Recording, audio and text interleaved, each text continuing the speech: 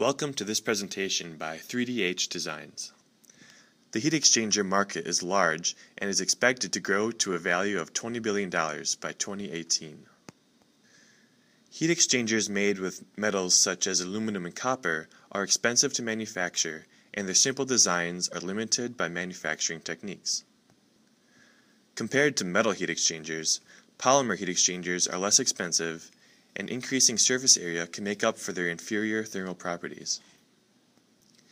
Additive manufacturing, or 3D printing, is an automated technique with no tooling costs. With 3D printing, there are no limits to geometry. A future increase in the 3D printing market will open the way for mass production. In 5 years, the market will rise 5-fold worldwide. A promising application for 3D printing is the heat exchanger market.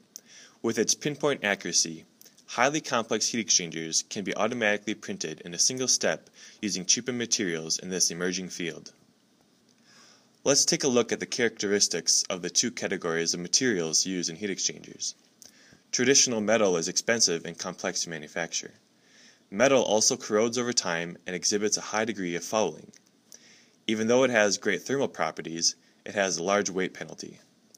On the other hand, the low cost of polymers, ease of manufacturing, resistance to corrosion and fouling, coupled with its light weight, might make up for its lower conductivity. Finite element analysis reveals that airflow over an aluminum flat tube only results in a 6-fold increase in heat transfer compared to polypropylene, even though there is a 1,000 times difference in conductivity.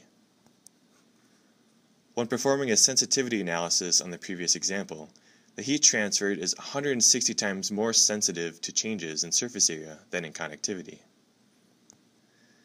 As you can see in these plots for both flat tube and cross-flow heat exchangers, there is a large jump in heat transfer at any level of conductivity above 0, which makes the proportions reasonable to deal with. A composite polymer with a conductivity between 4 and 10 watts per meter Kelvin would be nearly as effective as metals with conductivity in the hundreds. The reason for the small effect thermal conductivity has on heat transfer is seen in this resistance network, where air resistance is almost 1,000 times more critical than the conductive resistance. To fuel your imagination, here's an example of what a 3D printed heat exchanger could look like. Features such as wavy fins and complex tube profiles are practical to print, but would not even be considered when using traditional methods. Here are our main areas of concern. Assuming conductivity is not very important, what is the limit to creating more surface area? How can we minimize weight and maximize surface area? What is the best material for 3D printing a heat exchanger?